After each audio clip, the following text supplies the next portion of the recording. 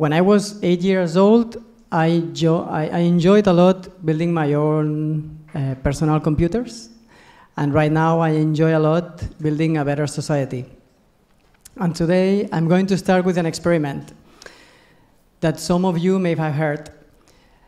It's an experiment where you put a lot of crystal balls in a jar, and then you ask a lot of individuals how many balls are inside the jar. Almost no one will guess and will hit the result. But if we get an average of all the answers, we will hit it. And this is called the wisdom of the crowd. So I have some colleagues that left a paper in every chair. So please guess the number of crystal balls that we have here. I'm going to show it. Guess the number. The number is here in this paper, written already. And at the end of the session, we will figure out what happened. Okay. It's super important that you don't share the guess with your friends, because this would add bias into the model. Okay, so please keep it for yourself. So, okay, everyone, we are human beings, right? By definition, a human being is social.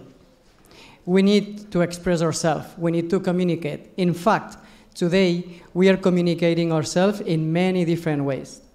So, social networks, deep web, also when we are in the hairdresser, in many different ways. This is generating a huge problem of infodemia. So only in the last 2 years, more than 90% of the content of internet has been created. This is huge. And 80% of this content is unstructured. Unstructured means that it's totally heterogeneous. So it's in multiple formats and in multiple languages. In fact, this is generating like a systemic problem in our society related to reacting late.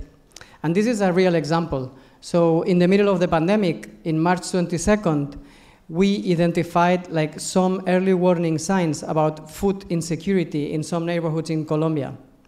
2 weeks later, we had this in breaking news in New York Times. Then we have an amplification of the message in social networks.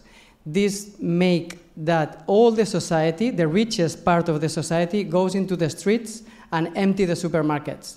So the problem was even bigger, more hunger. 40 days later, society, so big organizations and also companies react to the problem. And this problem is causing more than $6 trillion losses.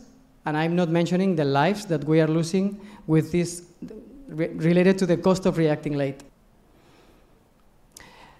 This problem is impacting in two main areas. First is that big organizations, so society, thought leaders, opinion leaders, don't have the proper information at the right time. And this is impacting in the trust of the society. So people are not feeling heard.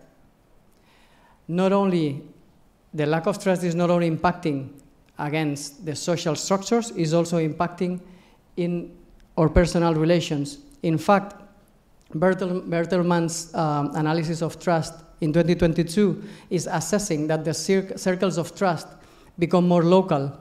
So we are going more niche and niche and niche, and we are only relating and trusting the people that is similar to us. So let me put things in perspective. Who in this room believes that COVID-19 has been the worst pandemic in the history of humanity? Please raise your hand.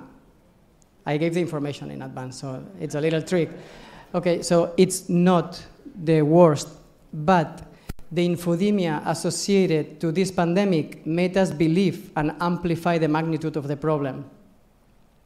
And this is what is happening today. And the good news is that there are technologies capable to extract value out of this noise. This is what we call social understanding.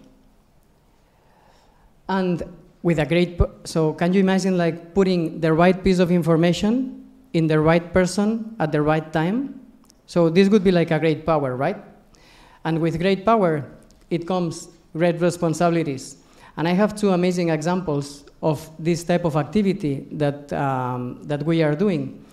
For example, Civic in Latin America, they are collecting more than 100 million voices in 26 countries all over the region in order to structure that information and identify social risk topics, like, for example, gender violence, that has been increasingly hugely during the pandemic.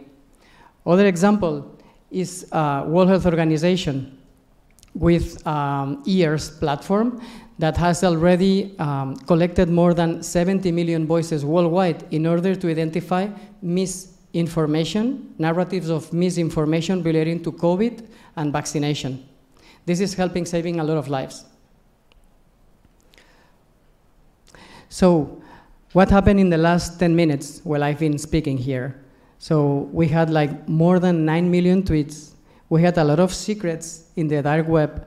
And here we have created a data set. A data set of guesses of how many crystal balls are here. And now I have a colleague that is going to bring me the average of all your voices. Okay. This is the reality. I'm going to unleash the reality. This is the wisdom of the crowd. Okay. Wisdom of the crowd, 316. Reality, 319. We are almost there. So everyone had a voice. Everyone said what they believed. This is adding a lot of bias, but the sum of all the biases is getting us very near to the reality. And this is the wisdom of the crowd. Thank you very much.